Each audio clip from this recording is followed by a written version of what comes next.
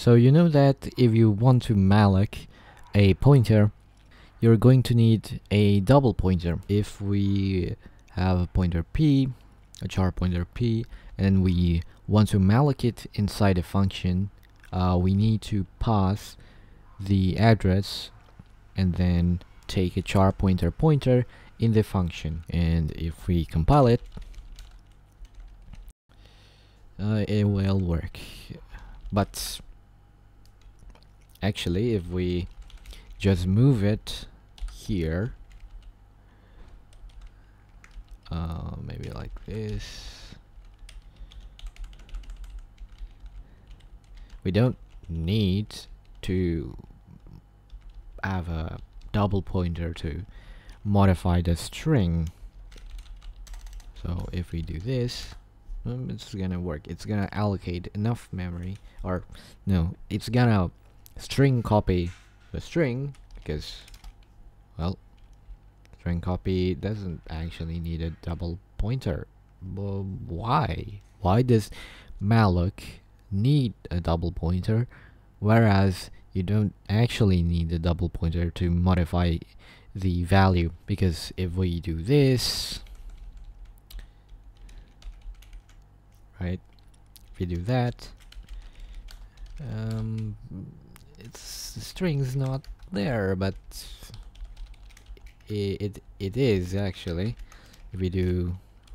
If we try to print it inside the function, right? So the string's actually there, but we're not getting the string. Why? Well, as we can see, the string is actually somewhere in memory.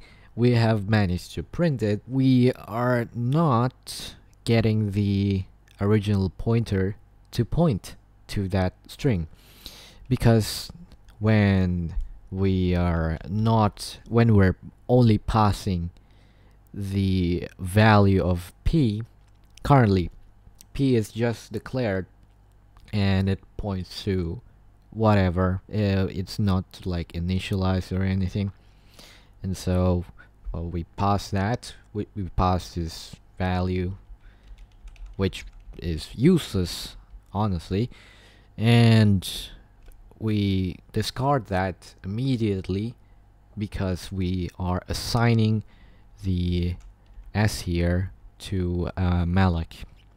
So now it points to another location in memory in which the malloc is, and then we copy that, and the string is actually there as we've seen before.